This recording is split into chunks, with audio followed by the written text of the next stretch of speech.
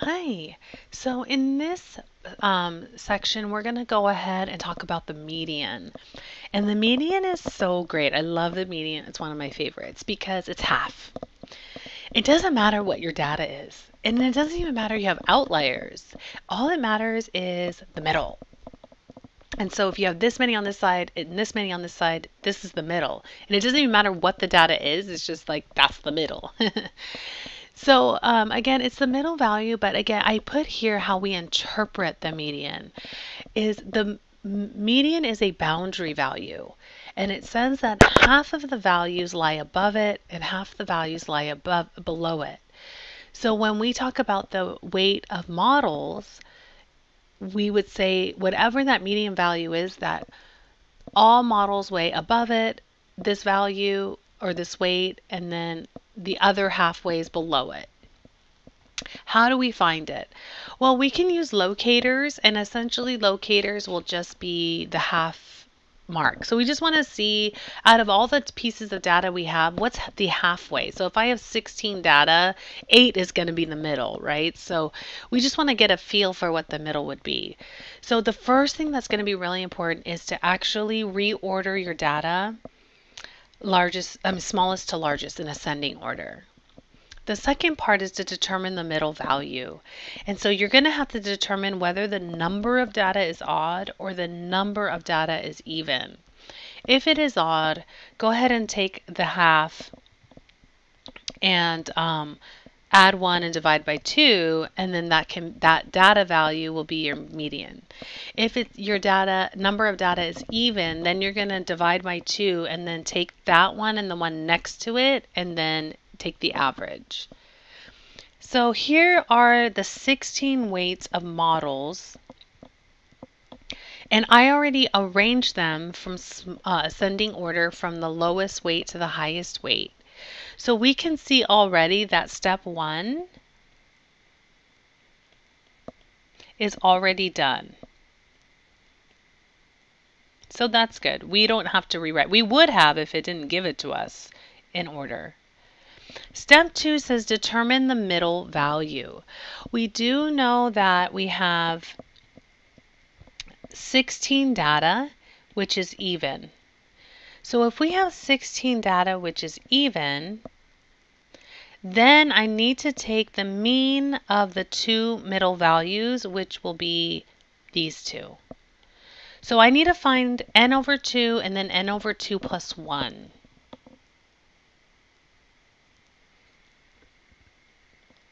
So n over 2 is 16 divided by 2, which is 8. And n over 2 plus 1 is going to be the 8 plus 1, which is 9. Now notice that these are positions.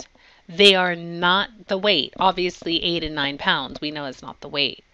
So these are going to be the position. Okay, it's very important, meaning that we have to take the average of the 8th data value and the 9th data value. Why? Because we had an even number of data. So let's go ahead and count. Here's the first data value. 1, 2, 3, 4, 5, 6, 7, 8, 9. So here is the 8th data value and the 9th data value. And so we will take these two pieces and find the average. So in step I'll do a sub one. I is we would say the median is going to be equal to the 8th data value, dv, plus the 9th data value, dv, and divide by 2. And that means it's going to be 110 plus 110 divided by 2, which is 110. And we can go ahead and say pounds.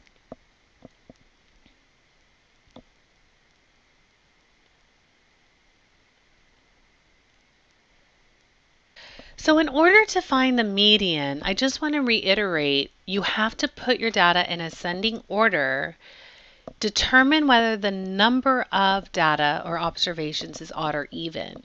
And in our case, since it was even, we were going to take the middle value and the one next to it and then find the average of those two.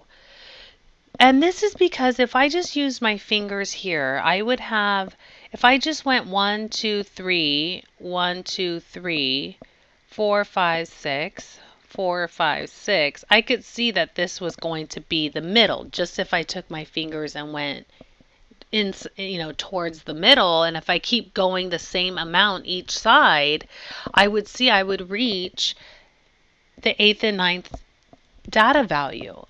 And so when you have an even number, you have two middle values. And because when you have the even number of data and you have two middle values, that's why we take the average, because that will be the best reflection. So to interpret this, we can go ahead and say that half of the models weigh less than 110 pounds, and the other half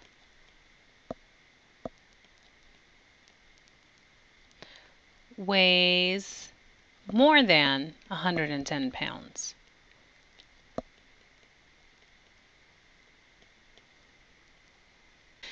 So when interpreting, just make sure you use the word half and then you use the units from the problem itself and the context. So we always want to be in context of the problem. That way anyone who reads this understands what scenario we're talking about.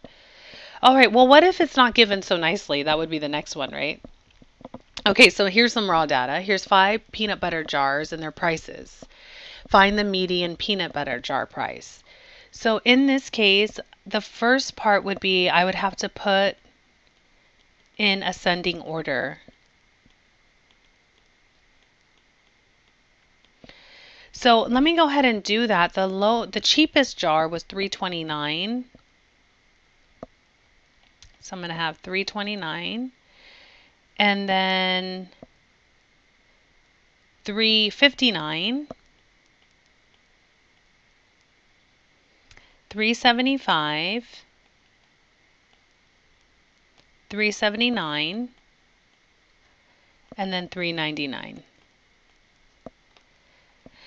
And once again, if I kept going in, I could use my finger here, right? I could say, okay, 1 here, 2, 2. So if I went 1, 2, 1, 2, I could see that 375 is going to be the median. But let's go ahead and use that process that we just did to verify. Okay, so let's determine the number of pieces of data we have. We have 5 pieces of data, which is odd. So if I have 5 pieces of data, which is odd, then the median is just that middle at n plus 1 divided by 2 data value. So we'll have n plus 1 divided by 2. So we have to add 1 to 5 first and then divide by 2. So 5 plus 1 is 6, and then 6 divided by 2 is 3. So this is going to be the third data value. Okay, well, let's go ahead and count. Right, so here is 1, 2, 1, 2, 3. This is the third data value. So we take this when it's, see, that's what's so nice. When there's an odd number of data value, there is only one middle value. Whereas in the previous example, when there were even number of data, there's always 2 middle values. And that's why we have to take the average of the 2 when there's even number of data. In this case, when there's odd number of data, there's only one middle value. And that's why we can just go find that direct middle value, and that is the median. So here, the median is going to be 375.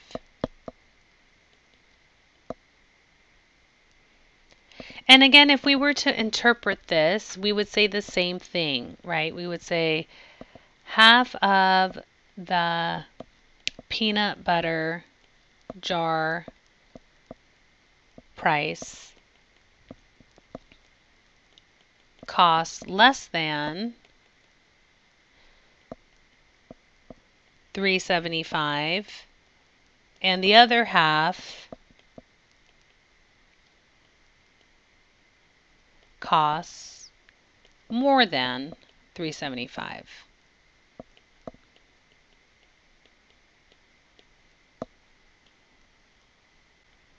Okay.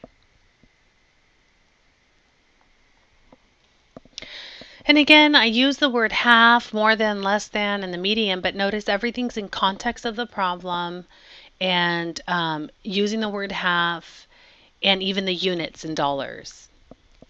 All right, so now we did odd and even, so we kind of get a gist of that. And then the last one would be how to find the median of a frequency table. So you're most likely going to always be given a frequency table. So how can you find the median? Well, recall that if I go back to this example up here, the frequency table is just this data, the model's weights. And I have 4 85s, 2 98s, and in the table there's 4 85s, 2 98s. So it's just written condensely in a table. So how do we find the median? Well, we do the same thing essentially. We say, okay, well, you know, we determine the number of data.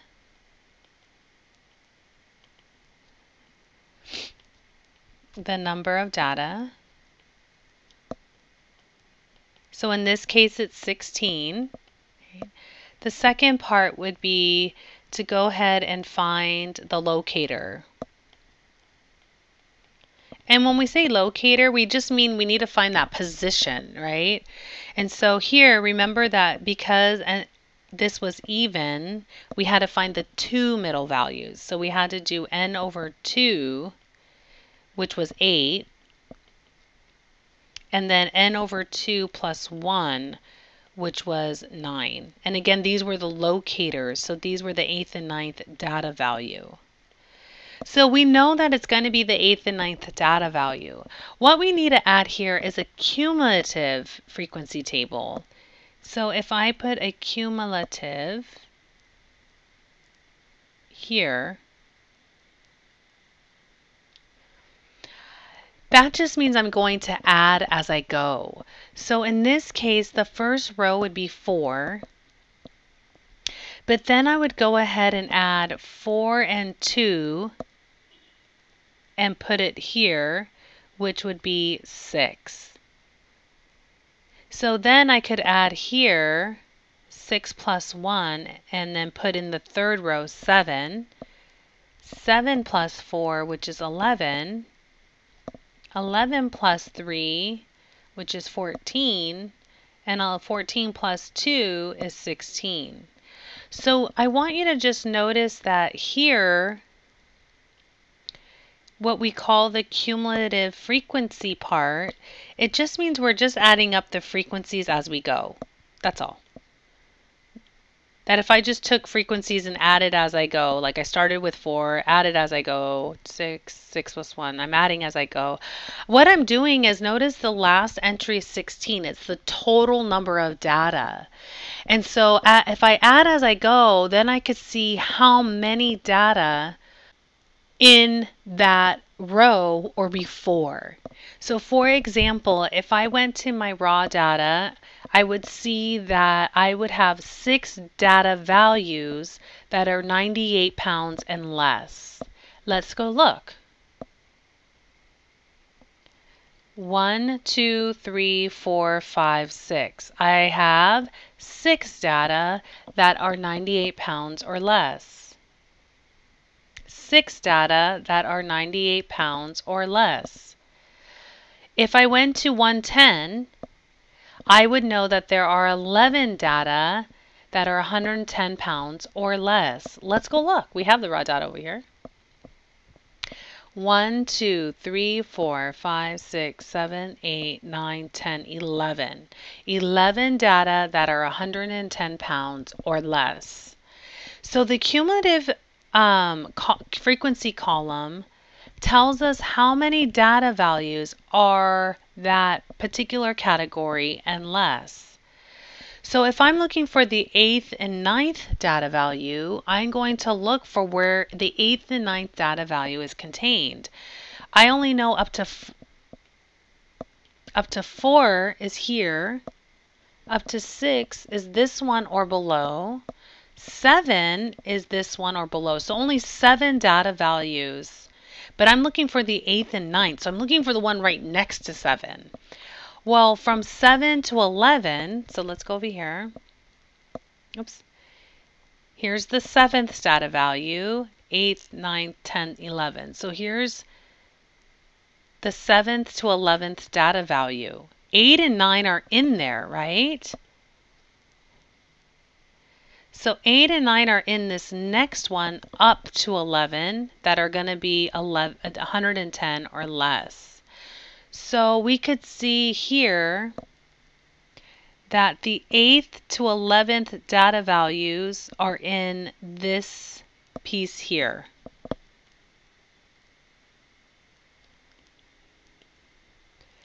And we can easily see that both of those values are contained in that row, 110 pounds, right? Just the 8th, 9th, 10th, and 11th.